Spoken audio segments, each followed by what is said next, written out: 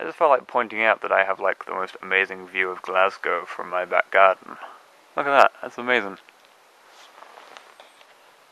Good afternoon, Vlog Relay. Welcome to a very snowy Scotland.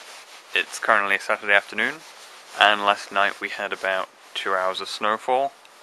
This is the result. Lots of lovely snow. It's not really the most impressive snowfall ever.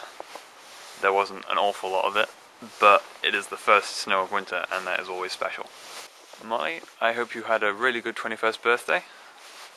21st birthdays aren't massively special here in the UK, seeing as you can drink from the age of 18, but they're still a bit special. Hopefully I'm going to do something reasonably big for my 21st next year.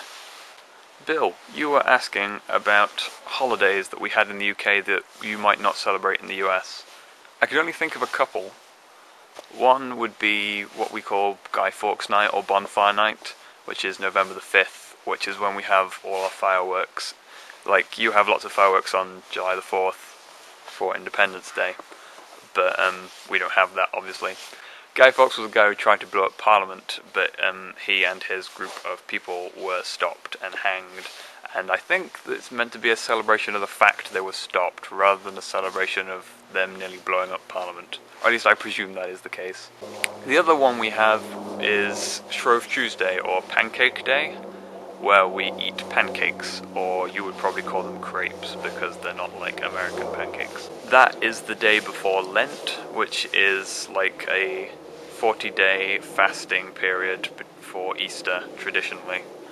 Nowadays people use it to kind of like try and quit smoking and things like that. But the day before Lent starts, which is a Tuesday, is Shrove Tuesday or Pancake Day.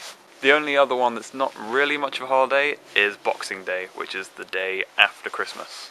Boxing Day is basically our version of Black Friday, which was yesterday for you guys. We have lots of after Christmas sales, everything's dead cheap, some people get up at the crack of dawn to queue for the shop. We don't mob the shop, we queue because we're British. And apart from that, I'd probably say that was all our UK only holidays. Obviously we have some bank holiday Mondays that don't really mean anything, we just like a day off work occasionally. So kind of like Labor Day you have where you all take a day off work, we have those, we just don't have an excuse for them. It's like, we'll take the day off. And so we have a couple of them scattered around. We have one in May, one in August, things like that. Barry, I don't know what the weather's doing down where you are, but I hope it is good. I will see you in a few days. I pass the baton to you. See you later, guys. For a guy called Guy Fawkes who tried to blow up the Parliament way back many centuries ago, which is a Andrew Lloyd Webber lyric.